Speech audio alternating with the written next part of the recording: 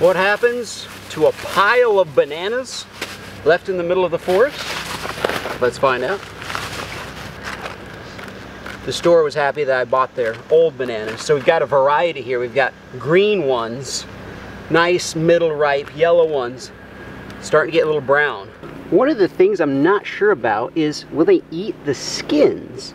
So I'm going to peel some and we'll leave a pile of pure raw banana there. And voila! Peeled bananas, unpeeled bananas of varying ripeness, and the banana peels. Trail cameras set up. We'll leave this for a couple of days, come back, see what happened. So after several days, nothing came to eat the bananas, except the flies, of course. But you see how they're deteriorating. No animals were interested at first. This shocked the heck out of me. I left them out there for like 4 or 5 days, and just nothing came along. You can even see the squirrel there just ignoring them, which is interesting, as you'll see later. So I decided to go to plan B and put out some apples. So I'm gonna see what happens if we leave a big pile of apples in the middle of the forest.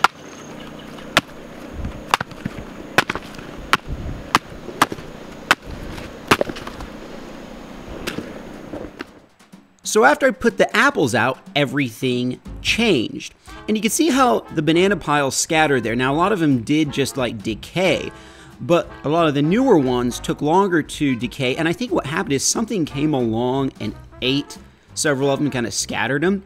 And the trail cameras must not have captured it. That's actually normal. Trail cameras are kind of glitchy. But now you see the squirrels are interested in the bananas, and he takes a piece, and they're actually ignoring the apples now and feasting on the bananas. And this puzzled me, but I have a theory. Look at the little dude, he's just chowing down. I have a theory that maybe since it's a new fruit that squirrels aren't accustomed to eating, or any of the animals in this area aren't accustomed to eating, they smell it, like this little groundhog here, but they don't know what exactly it is, so they ignore it at first. They don't even know that it's something good to eat. They don't come for it, but they came for the apples. That's something familiar. And you can see he takes a little bite of apple right here, and then he climbs in the pile, and you'd think he'd just start feasting on all the apples, but instead he goes for the bananas. So what the heck? Why would they ignore this big, beautiful pile of bananas for days and then start eating them? Like, did they acquire a taste for them or something like that? So the apples drew them in because that's something that they're familiar with, but then they decide to sample the bananas, and they like those more than the apples. I don't know. That's the only explanation I could come up with. Basically, they just acquired a taste for them. That's what I'm guessing. By the way, this is the first time I've ever filmed a rock chuck or a groundhog, depending on where you're from, on my trail cameras. And you can even see right here with this squirrel, he's excited, but he searches for bananas. Doesn't go for the apples. I think he's acquired a taste for the bananas. And then finally right here, one of them goes over and starts nibbling on an apple. But the one on the right keeps searching for bananas and finds one that must have been pretty green when I put it out because it's still good. You can see him peeling it right there. This is kind of cool right here. I have 3 squirrels and a bird all in one shot. That doesn't happen very often. And look, this guy stacks the banana on top of the apples and starts eating it. So I guess they really did just acquire a taste for the bananas and prefer those over the apples. Isn't that how it always is? We always want what we don't have. Even that little one in the back there, nibbling on a piece of banana. And finally, a raccoon finds the fruit pile. This is very surprising to me because normally raccoons are the first ones to always find food when I put it out, usually within a few hours. So the fact that it was out there for several days before they found it is shocking. But I do have a theory on that. Number one, you know, they smell bananas in the air and maybe they don't come running because they don't recognize it. Well, he's carefully eating the apples here. So when they smelled apples, that was something recognizable. You know, this is all guessing. I'm not a scientist or anything like that. But guessing that that's why there was no raccoon action. I love his friend staring at him from the back there. The animals do take turns a lot of times at these piles. Even if it's the same one, they will watch each other, and as soon as one leaves, yeah, he knows he's being watched. As soon as one leaves, then the other one will come. And check it out. It's another raccoon, but it looks way different. It's way lighter in color. Kind of a cool looking one, I think. In fact, I'll show a little split screen here. You can see the difference between them. One is way lighter than the other. That was the one previously on the right there. And then a couple of baby raccoons come and start chowing down. Now, these aren't quite maybe babies. I never saw their mother with them. I've seen baby raccoons on my trail cameras before, and they've always had their mother with them. These are more like just juveniles. They've grown up a bit. Kind of they're teenage raccoons, so to speak. All four paws on the apple there. Those apples must be pretty hard, or their teeth are a little underdeveloped, because they struggled taking a big bite out of these apples. As you can see, they had to use all four paws on them. They're kind of cute, though. What a feast for them, you know, for their size and all this food laying around. This is way different than what they get when they jump in my trash cans, too. And then in the morning, a beautiful deer found it. They look kind of spooky, though, in the morning light. The trail camera, I don't know, just the way it looks, I think makes their eyes look kind of creepy. But she got to enjoy some, and I think it's interesting that as soon as I put the apples out, the deer came.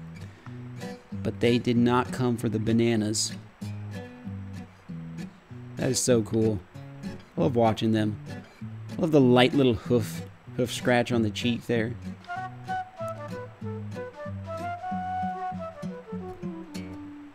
I love how deer nibble. They never nibble so delicately, whatever they're eating. Unlike raccoons and bears and other things that open wide and chow down. And squirrels who just carry off apples like that. Deer break it up into small little bites and chew very thoroughly.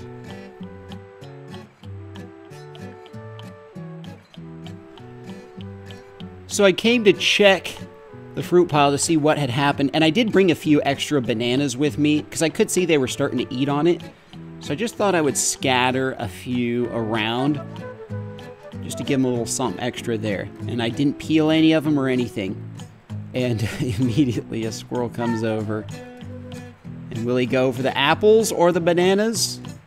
And he goes straight for the banana again. He's like, I love this exotic fruit. This is amazing. I can get apples anytime. Look at the bird behind him. That's pretty cool. This is so fun to watch. Look at the cardinal. One of these days I'm going to get like an animal fight. But so far they seem to all get along. They kind of respect each other's spaces, or they'll take turns. They kind of know what order they're in general. And in fact, you'll see in a second, surprise me what order things were in. So here comes another rock chuck, groundhog, whatever you want to call it. There are a lot of names for these critters. And he dominates the pile there, and the squirrel's looking at him. And the squirrel wants at the food pile, but he's not going to charge in there. Apparently rock chucks are more fearsome than they look. You'll see it a little bit later on. But the squirrel kind of circles around and decides a more cautious approach is better.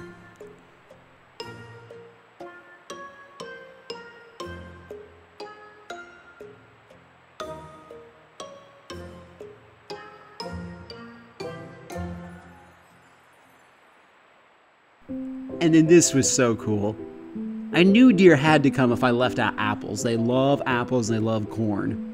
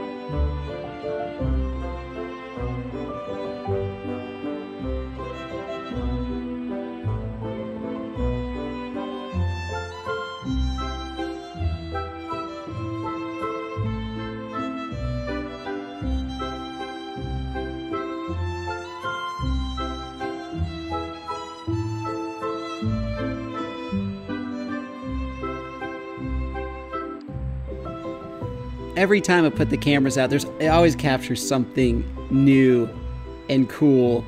And one of the unexpected things that keeps recurring in all this footage is that the animals take turn at the food pile. That is so surprising to me. So you see here the mom and the babies moving off, and that's because there's another deer that's coming. And now she's going to have her turn. The deer are very polite animals there.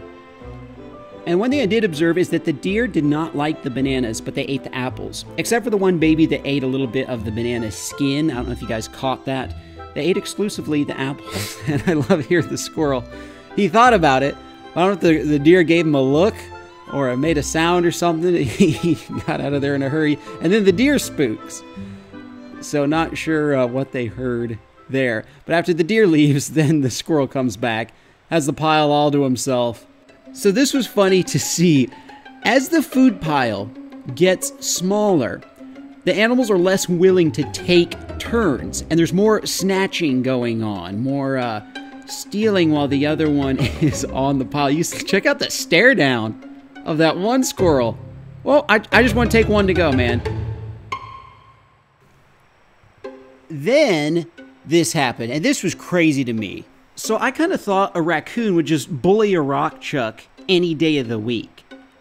But look at the respect the raccoon has. He's like, can I slip in there and maybe just take one banana? He's straight up scared. And look at that. The rock chuck turns around and the raccoon runs away. I was not expecting that. I mean, I got a little bit more respect for the rock chuck. I mean, if he's willing to take on a raccoon, they must be more gangster than they look. They look kind of lovable and fuzzy. I mean, he's eating a banana, for heaven's sakes. And then you see here 3 left, and the squirrel's like, you know what? I'm just going to take this one to go. And then the next morning, 2 bananas left, and the rock chuck gets the rest. So this is really cool. I hope you guys enjoyed this video. And let me know what you want to see next put out in the woods.